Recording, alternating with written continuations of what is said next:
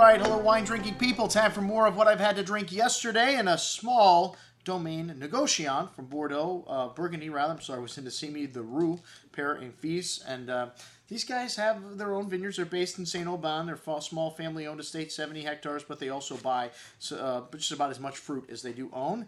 And they've got long-term contracts with growers today. Not a lot of people buying juice, unless you're like Patriarche or one of these big houses that makes, you know, very average wine. This wine, the Macon Village from 2011. 2011, a very forward and charming vintage, similar to 2009 and, well, similar to 2010 also. The wines have good freshness, but maybe not quite as long-lived. This is a really fruity style with green apple, lemon, citrus fruit, only stainless in this cuvee, maybe a hint of wet stone minerality there. Fresh and clean wine on the tongue with juicy fruits, short, pleasant finish, very charming. $16.50 for the Macon Village. These guys are the largest landowners in Saint-Aubin, supposedly. We didn't have their Saint-Aubin today, though. But anyways, the Bourgogne Chardonnay is up next, 2010. You get that beautiful limestone terroir in this wine showing through on the bouquet. Some fresh apples, green apples, and some spice, a little wet rock and floral nuance showing here as well. Nice richness on the tongue for a Bourgogne. These 2010s have got excellent structure and nice minerality. Some fresh, zesty lemon showing on the finish. A very good Bourgogne Chardonnay at $18.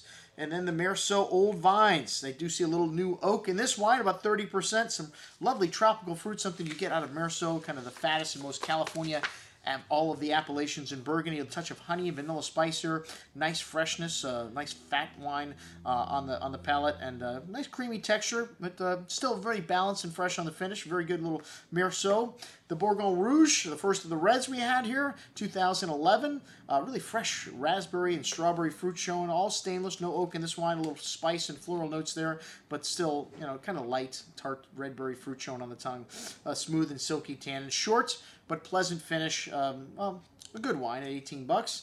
And then the Mercure, Le Perrier, the little stones. This wine does see a little new oak as well. You notice a little spice in the nose, some fresh strawberry and tart red cherry fruit. Kind of minty nuance there as well, and some herbs there. Simple, straightforward, very pleasant on the palate. A little bit on the austere side, though, maybe that tart cherry and cranberry fruit showing. A little bit of rose petal, silky tannins. A really good little bottle of Mercure, one of the lesser-known vineyards in Burgundy, but produces some pretty good values. And then the Pommard, closer to the Volnay side of the village here. Tannins are very supple and rounded in this 2010 vintage wine. Red cherry, cranberry-like fruit, pretty floral notes showing in this wine. A little bit of a raw meat kind of note here as well.